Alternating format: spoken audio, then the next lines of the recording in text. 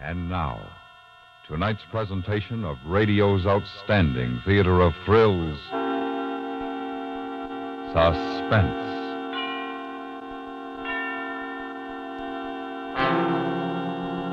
Tonight, we bring you a story of a woman who holds death over her husband's head.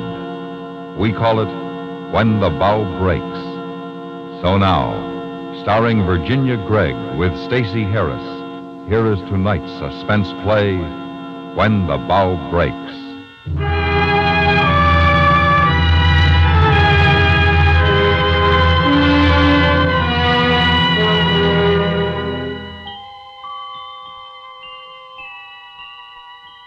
I remember when I was little. I remember how you used to swing me in the garden.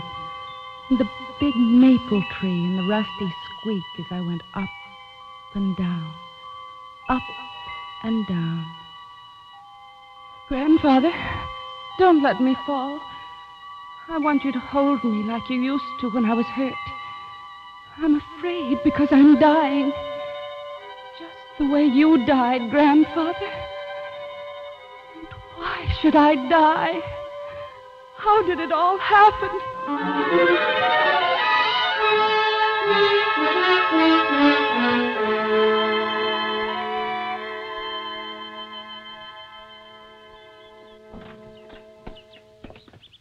This is it, baby. Oh, it looks very nice. Oh, Harry, please be careful of my coat. You're dragging it. Oh, sorry. Sorry. Here, you hold it while I get the key out, will you? I'll get the suitcases later.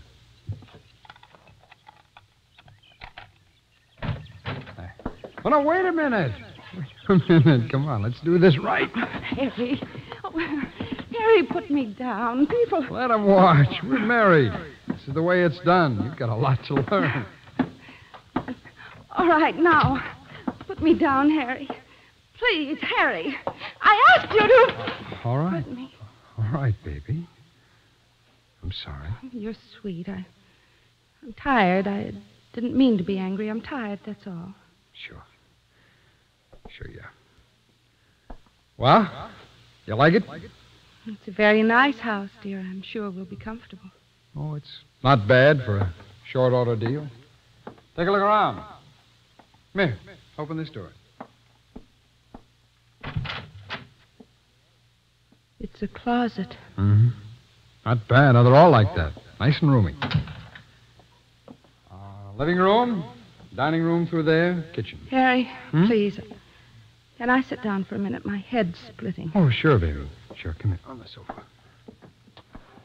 It's not bad, huh? Come on. Off with the shoes. Here, put your feet up. Thank you, dear. It all looks very nice. You must have spent a lot of money, though. Money? Nothing. As soon as the probate judge turns the real money loose, we'll get something that'll knock your eye out. I don't want to talk about that, Harry. I don't even want to think about it. Never again. Of course not, baby. I don't know what's the matter with me, but of course you don't.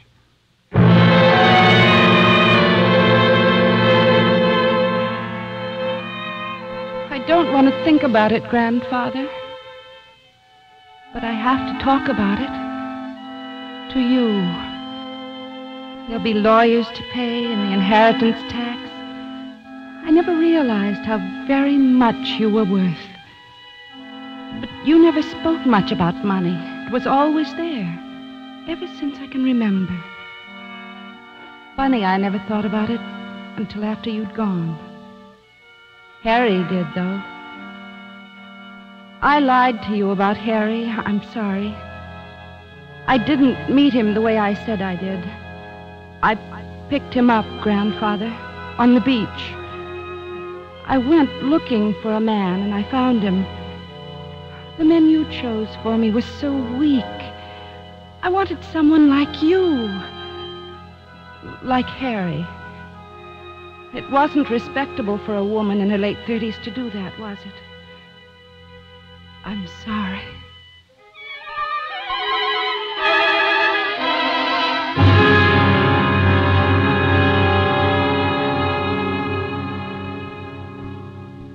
Honey, I guess you didn't know I had a feel for interior decorating, did you? No, I didn't. Well, maybe when we get the dough, we'll... Oh, I'm sorry, Evie. Just that I was figuring maybe I'd go in the business. Harry, how did you know they'd let me go? How did you know all this wouldn't be wasted? Or maybe you'd be here with another girl. Now, you're the girl, Marcy. Only you. Besides, they couldn't have pinned it on you. I watched that jury.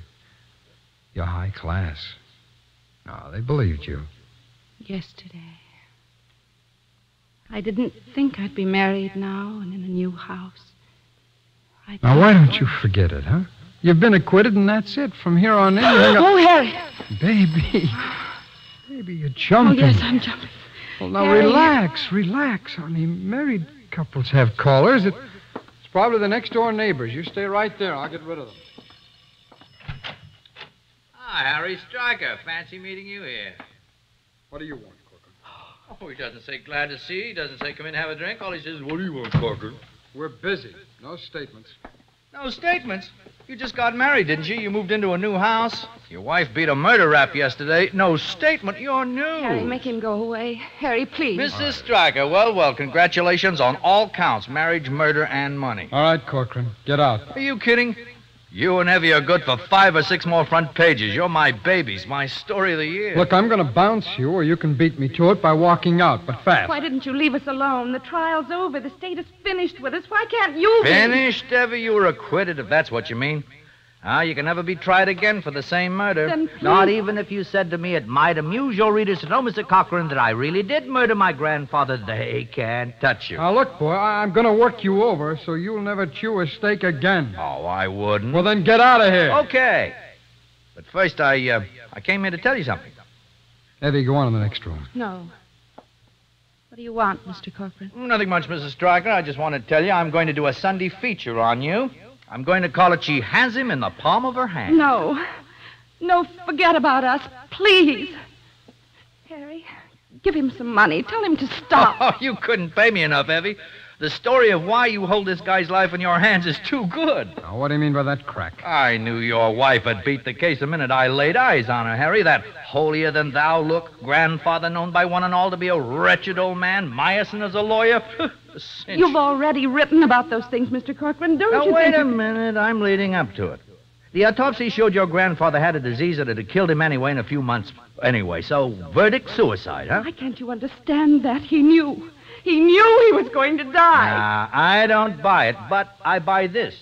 You were never brought to trial, Harry, because they couldn't tie you into it. You had an alibi for the night the old man drank that poison. That's right. I wasn't there. And the DA knew that you're a photographer, among other things, and had access to cyanide, but he couldn't hang anything on you, so you weren't tried for murder. She was. She can't be again. Not for that one. Harry, I'm tired of this. Mr. Corcoran's trying to frighten us, that's all. Will you ask him to leave? Hold it, baby. Go on, Corcoran. Get to the point. Huh? Oh, sure. Like I say, you weren't indicted, but you could be if your wife talked. Talked? But there's nothing for me to talk about. What? What could I say? Oh, you could say that Harry got the cyanide for you, and you worked it out together to get the old man's money. And then they try Harry, but not you, Evie, because you've been acquitted. I won't listen. I won't. It's all right, Evie. Hey, okay. Come on, Corcoran. Come on. Sure, don't get sore. If you didn't do it, you haven't got a thing to worry about, Harry. But if you did, then you better be nice to Mrs. Stryker, because maybe someday she'll get mad, and if she talks, it's bye-bye, Harry. Come on, Corcoran. So long. Yeah, you got him in the palm of your on, hand, Corcoran. Evie. Remember, they can't touch you for it.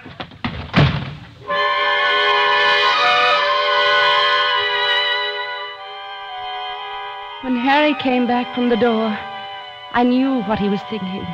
What that horrible newspaper reporter had said. He wouldn't look at me. He just went to the bar and poured a drink. I was afraid of him. I wanted him to hold me and tell me it was all right, like you used to. But he didn't. And then I wanted to run away, anywhere. Get on a boat, fly, never see Harry Stryker again. Run, run, run. Where are you going, baby? I need some air. I thought I'd... Don't be silly. You don't want to go out there. Corcoran's probably still hanging around. Harry. What? What is it, Mouse? Harry, it's all right, isn't it? I mean, you don't believe what he said. Of course not. Of course not. He's just a snooper, that's all. It wasn't the money, was it, Harry? You didn't want me just because of the money. Baby, I'm not pretty. I'm not clever. You don't love me, do you? Why should I attract a man like you? It was the money, wasn't it? Wasn't it? Look, baby, you're upset. Now, why don't you go lie down? It's okay. Everything's okay. Say it! Say you love me. You never have. Please, Harry, look at me. Tell me you think I'm pretty. Harry, say nice things to me. Tell me you love me, Harry. Keep your voice down, Evie. Listen, Corcoran's still outside. He's listening. Keep my voice. That was it then. All the time. That's all you cared about, the money. It's never been me. All I wanted was to love you and have you. Evie, you're all upset. I'll get you a drink. No. No.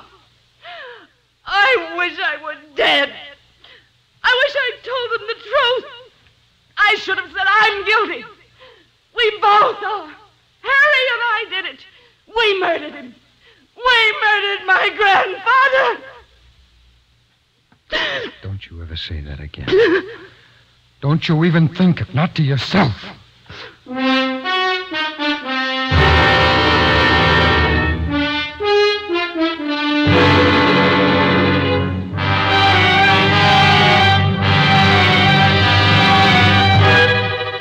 You are listening to When the Bough Breaks, tonight's presentation in radio's outstanding theater of thrills, Suspense.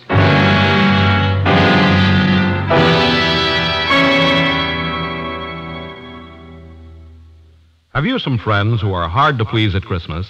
How'd you like to give that musician friend a couple of tickets for the New York Philharmonic Symphony, that sports fan 2 for the Orange Bowl game, and that teenager all the records she wants? How'd you like to do all this on your budget? It's as easy as buying a radio set and giving it for Christmas. And now, we bring back to our Hollywood soundstage Virginia Gregg, starring with Stacey Harris, in tonight's production, When the Bough Breaks, a tale well calculated to keep you in suspense.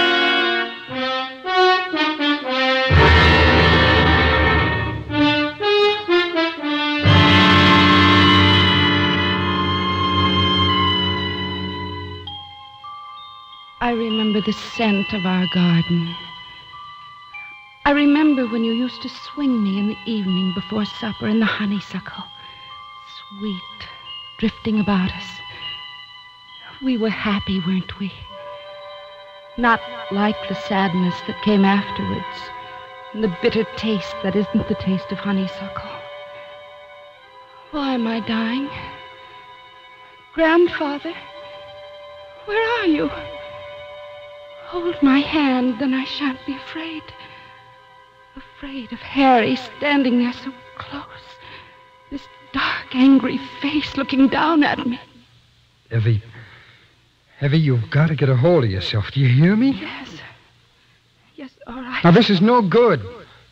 Evie, don't you see what Corcoran wants? If he can get us at each other's throats, he'll have us, and then his lousy story. But I wouldn't do anything to hurt you. How can you think such a thing? Well, then you've got to get straightened out. Now, the way you are now, you'll spill over the first time that anyone puts any pressure on you. I won't, Harry, honestly. I'll never say a word. I won't. I just want to be happy with you. I want you to love me. Sure, baby. Sure, but you've got to understand. It's like Corcoran says, it's my neck now, not yours. You've got to be careful. Harry, maybe if I went away somewhere, alone, maybe I could rest and forget the trial and just go somewhere and rest. I'd come back. You wouldn't have to worry about me saying anything. No, Evie, everything stop would it, be will all you? right when I came back. You'll let me go, won't you, Harry? You wouldn't do anything to Evie, me, will you? Harry.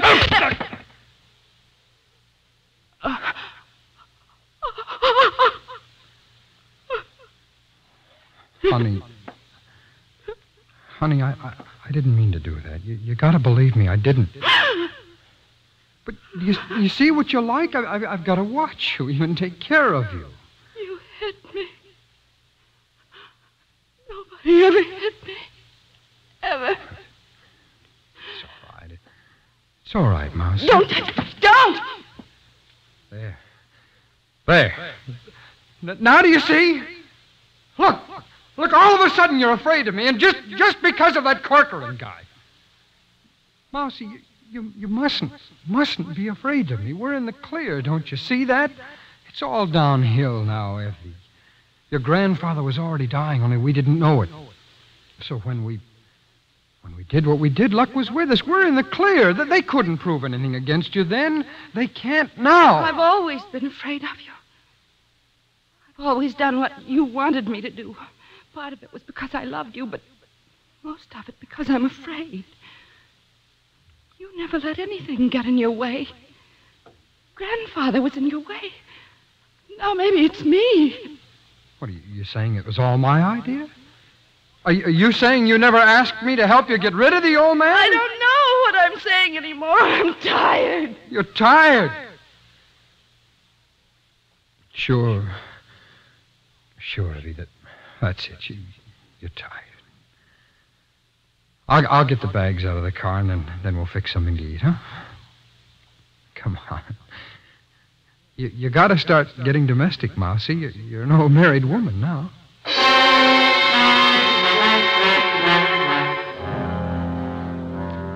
He went out to get the suitcases, but he left the front door open. It was too cold to leave the door open. He wanted it that way, so that he could see me, or hear me if I picked up the telephone. You mustn't laugh when I tell you that in the middle of the living room, standing there, I felt the same way that I did when you punished me. When you used to put me in the hall closet and make me stand in the dark with the door closed. I must have been a very naughty little girl sometimes. Is that why I killed your grandfather?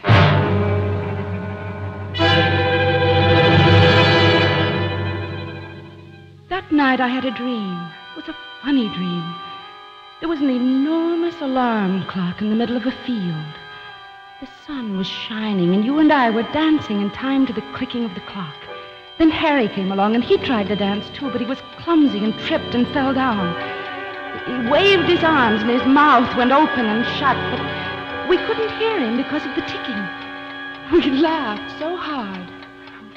What are you laughing at? What's so funny? Harry. Nothing. It was just a dream. Yeah? Well, tell me about it. I can't. I don't remember. It was just funny. You didn't sound like you were asleep. I was. Really, I was. Maybe you figured out a way to tip off Corcoran about me, huh? Maybe that's what's so funny? No.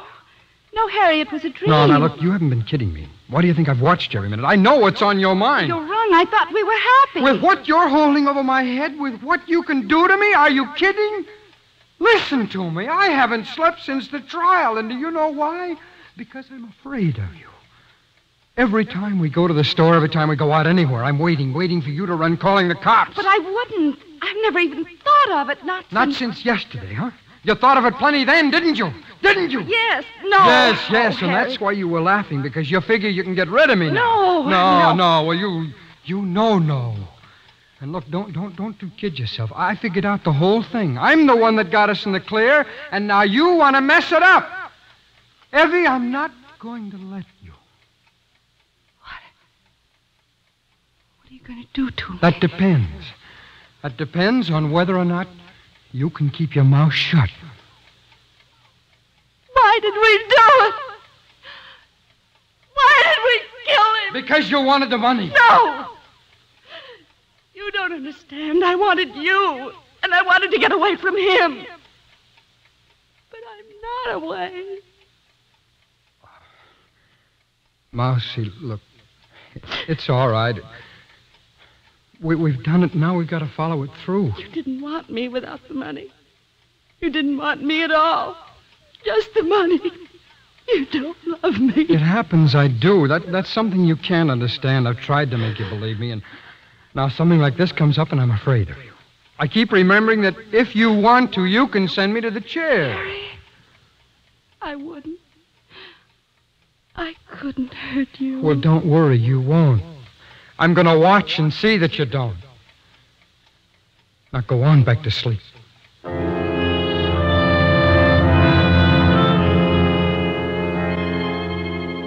next day, he didn't talk to me at all. He didn't say a word. We just sat around the house, and I felt ugly.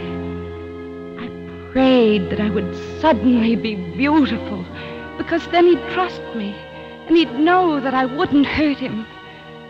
It was after lunch that he went into the kitchen. I wanted to watch him now, just as he was watching me. I couldn't bear to have him out of my sight. Supposing he went out the back door, came around to the front, and quietly crept up behind me. I got up and stood behind the dining room door looking through the crack. He was taking down a vial from the closet where he kept his photographic things. I couldn't see a label, but I knew what it was. He put the vial in his jacket pocket and closed the closet. I was going to be murdered with cyanide the way you were, Grandfather. You stay in here, Eddie, and keep quiet. I'll answer the door, and I don't want to hear a sound out of you. Good afternoon, sir. I'm your Daily Times delivery boy, and I've come to welcome you into our community. Sure. Okay, son. Some other time, huh? As a service to you, so that you may keep abreast of world events, your newspaper... Now, look, buddy, we don't need a paper. You go peddle him someplace else. Please, call I'm someone. sorry, kid. We're not interested. You shut up. Shut up! I should have known. Now get back in the living room. You're crazy. Evie, I ought to kill you for trying that. I ought to kill you.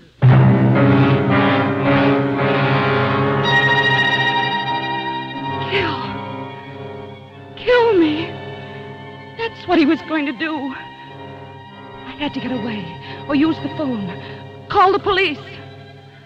I needed you, Grandfather. I needed you to help me.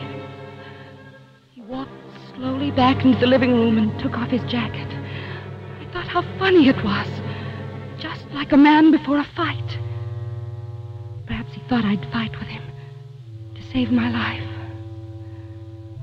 What is it like to die, Grandfather? I used to ask you when I was little, when Daddy died. It's hot in here. I'm going to have a drink. Oh, I've fixed the phone so you can forget that. I'll only be in the kitchen so I can hear you. Don't try anything. How was he going to use it? The cyanide. He hadn't taken it out of his jacket pocket. It was still there. I knew it was. I heard him open the refrigerator and get out some ice. I didn't even have to get up. I could reach his jacket from where I sat. I was very careful. Used my handkerchief to get the vial out. I'd learned about fingerprints during the trial. I knew just how much to put in a drink so that it wouldn't taste. Harry had taught me that. I was reaching for the cork in the whiskey bottle when I heard him coming back. Evie, why don't you keep some glasses in here? He hadn't seen me. He hadn't. I took the cork out of the whiskey bottle and emptied the vial of cyanide into it. That was all. It was done. I was sitting in my chair when Harry came back with the glasses. What's the matter with you? Nothing. Are you sick? No. No, I'm all right. Well, you don't look all right. You better have a drink. I don't want any. Well, you better. We've got to talk. Don't bother to pour it. I won't drink it. Oh, yes, you will. I'm not going to. It'll fix you up. Here. Drink it straight.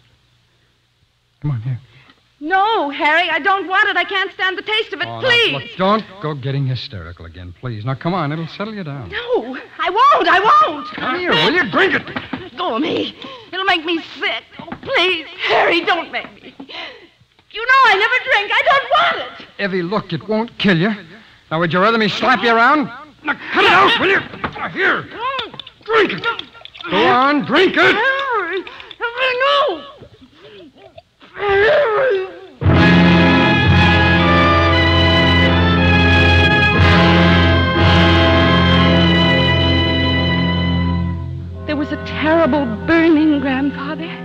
I tried to fight, but I couldn't. And I saw Harry fade away, further and further, until he was miles above me, leaning down and calling to me. I can see his face, so frightened. Then there was nothing.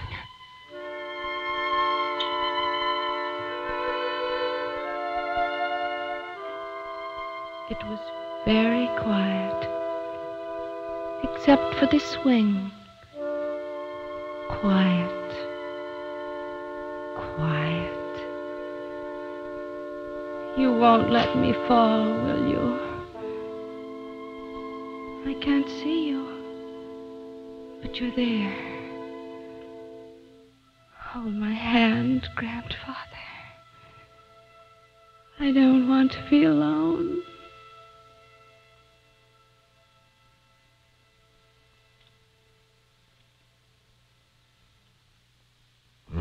She's gone. Surprised she held on so long. Cyanide cases are usually faster. Cyanide? Hey, no, wait a minute. No telling.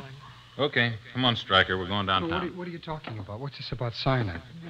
What do you mean? Didn't you know? There was an empty bottle in your jacket pocket. Your prints all over it. On the glass she drank from. Well, sure too. there are. She was having hysterics. I made her drink from it. Cyanide never cured hysterics, Harry. I didn't do it. Listen, I didn't kill her. Like you didn't have anything to do with her grandfather's murder. I know. What was the matter? She threatened to talk? I didn't do it, I tell you. I didn't. Okay, so you didn't do it. Come on. No, don't you understand? I put that cyanide in my pocket because I was afraid she'd use it on me. I wasn't going to kill her. I was trying to quiet her down. Brother, when you quiet them down, they stay quiet. Let's go.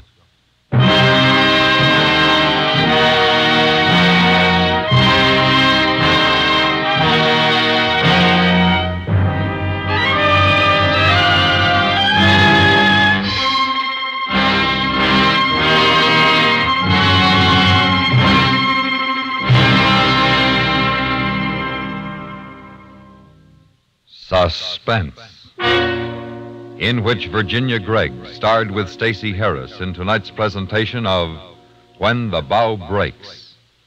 Next week, the story of Christmas shopping and a present that went astray. We call it A Present for Benny.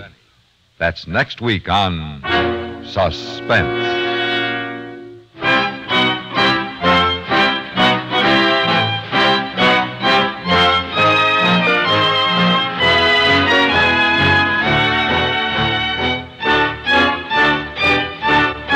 Suspense is produced and directed by Anthony Ellis. Tonight's script was written by Sheldon Leonard. The music was composed by Rene Garrigang and conducted by Wilbur Hatch. Featured in the cast were Joseph Kearns, Richard Beals, and Barney Phillips. On CBS Radio, it's authentic, literate, and dramatic. It's Gunsmoke every Saturday and Sunday. Stay tuned for 5 minutes of CBS News to be followed on most of these stations by The Jack Carson Show.